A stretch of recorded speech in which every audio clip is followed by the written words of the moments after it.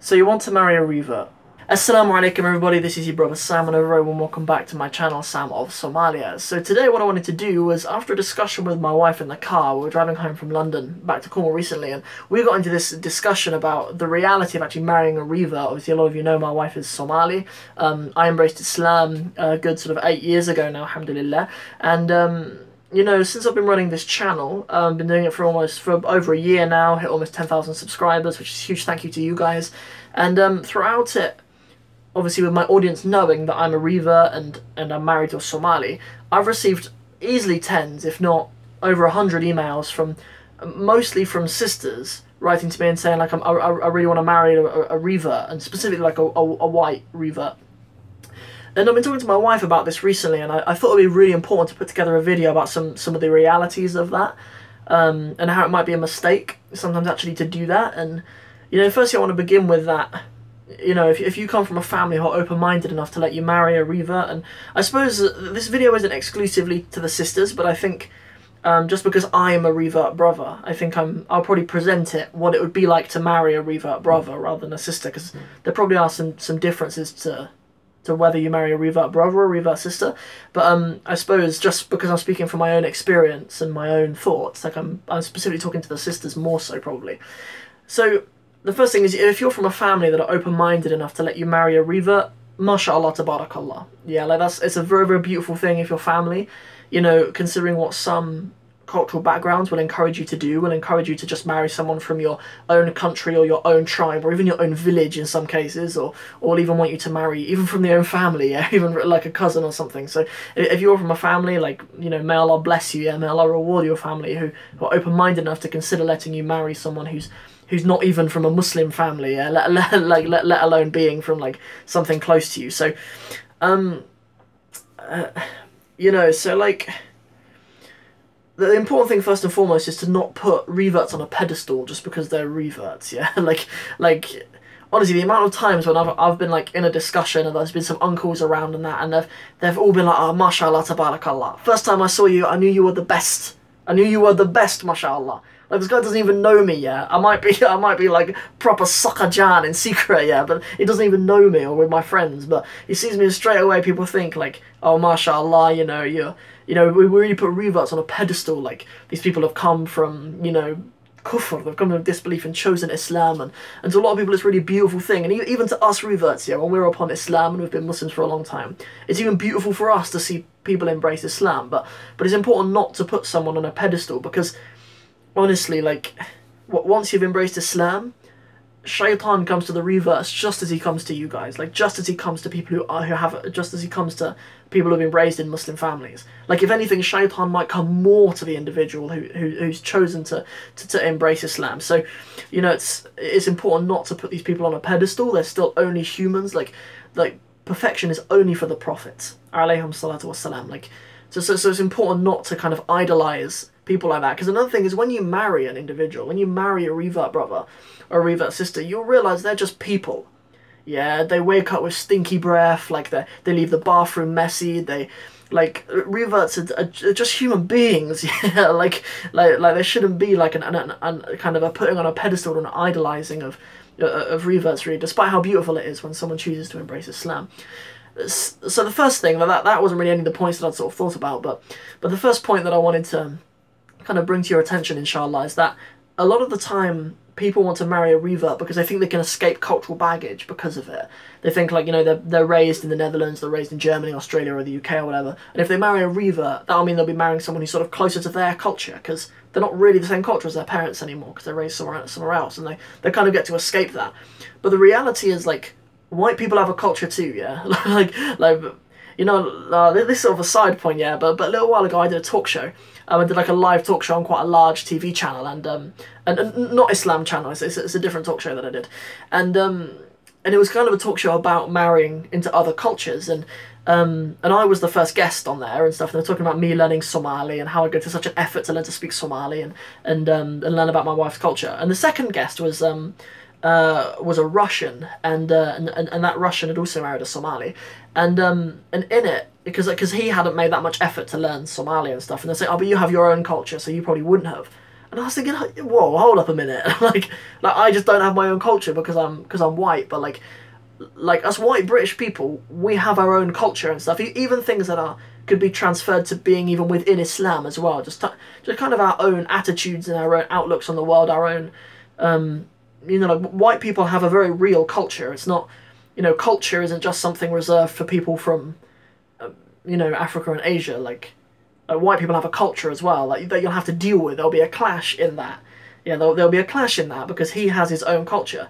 Like someone who's embraced Islam, they're not just a completely blank slate. Like they come from a culture, they have a language, they have a background and stuff as well that they had before Islam, and the vast majority of it they'll bring into Islam as well.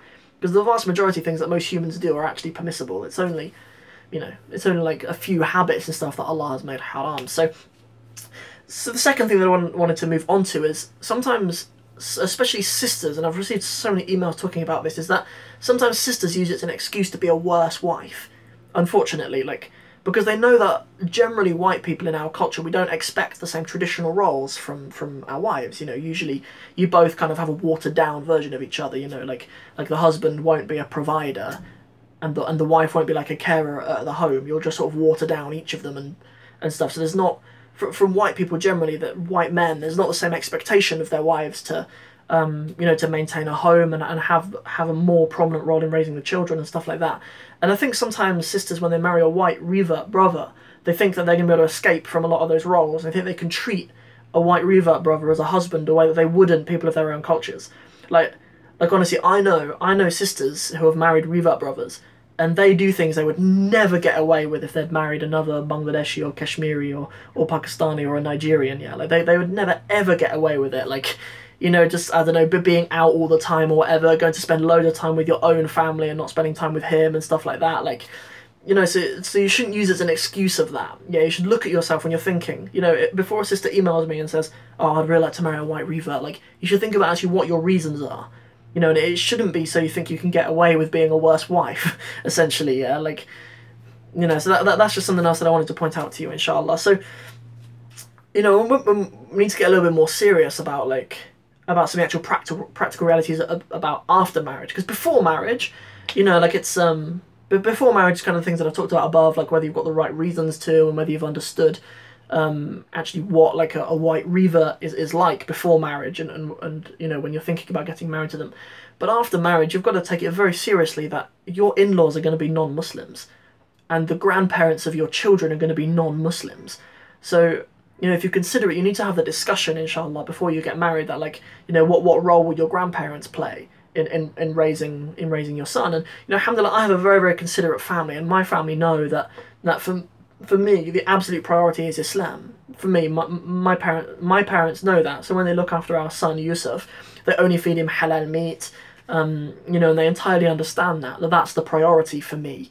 But you need to have that discussion because, even just around some awkward stuff, like for me, sometimes if we were to meet my cousins and stuff, we've got like male cousins going to give my wife a hug and stuff like that, and it's up to the husband or the revert to make sure that their family appreciate those things that either are or aren't acceptable in the religion, and that they're not going to be imposed on you, inshallah, sisters. So, there's so many things, like us Muslims, we know we're different, yeah. We know we have a different way of looking at the world. We know that there are things that are haram for us that the non-Muslims think is absolutely acceptable. Like, they think it's absolutely fine, and in their head it's not wrong. Yeah, it's not that they're nasty people when they do these things. It's just in their head it's not wrong.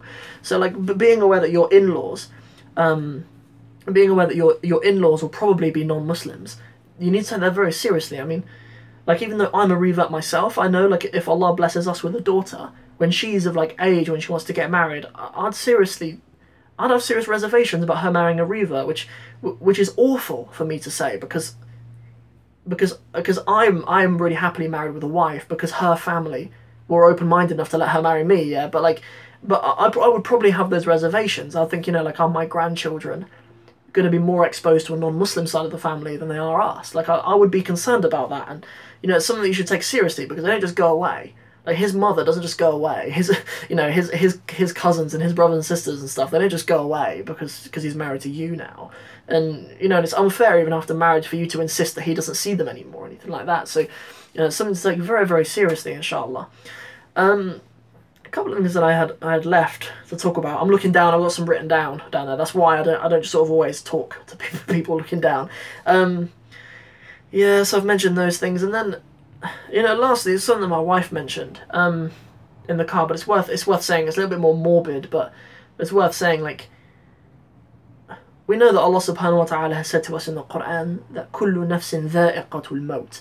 We know that like every soul will taste death, and when it comes to be the time, like if Allah chooses to take mine and my wife's life before my son is older, like my son's taken my name. Like generally in Somali, among Somalis, like the children will take the father's name, even if the mother doesn't take her husband's name. So like the children are part of the father's family, and and she will maintain her father's name.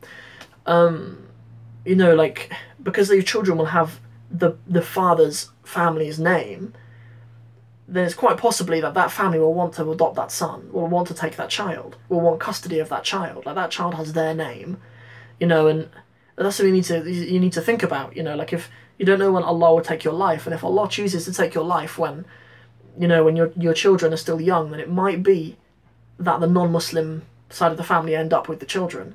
And like for my family, like, we're both happy. My wife and I are both happy. If my family embrace Islam and that happens, alhamdulillah, like, the job done. Yeah, job done. Like, they've embraced Islam, alhamdulillah. Like, that wouldn't be a problem. Yeah, like, it's absolutely nothing to do with us having a preference for one culture over another, or loving one family more than we love another family. It's literally just because we want our children to be raised upon Islam. And my family know that. Like, my family, even though they're non-Muslims, they know that. And even if that might be hard for them, they know that's one of my values and that's important to me. And I pray that if Allah were to take my life, they would respect that and they would honour that. And I'm sure they would. Like, I'm absolutely sure they would. But it's something that you sisters need to bear in mind when you think about getting married to a Revert brother. So I hope that I've outlined some things that are quite important for you to bear in mind. There are plenty of sisters out there, I think, who are getting an idea that a Revert brother might be a better husband or whatever, and a lot of the time Revert brothers and sisters have beautiful hearts, mashallah. Like, a lot of the time they really have pure, sincere intention. They're absolutely rigorous upon their da'wah, absolutely convicted upon tawheed a lot of the time, and that's really beautiful. But just practically thinking about going into marriage, I really wanted to make this video just to make you aware of some of the real practical realities of it. So, not to persuade you either way, whether you should or whether you shouldn't marry a Revert, but just to be informed about it, inshallah. So that's everything from this video. Nothing particularly Somali related, but we're going to have some more of that stuff coming soon. And I hope you enjoyed this video. If you did, as always, don't forget to like and share it, and don't forget to hit the subscribe button. Hit the little bell as well. That'll give you notifications as well whenever I've got new videos coming out. You'll be informed about it straight away. Assalamu alaikum wa rahmatullahi wa barakatuhu.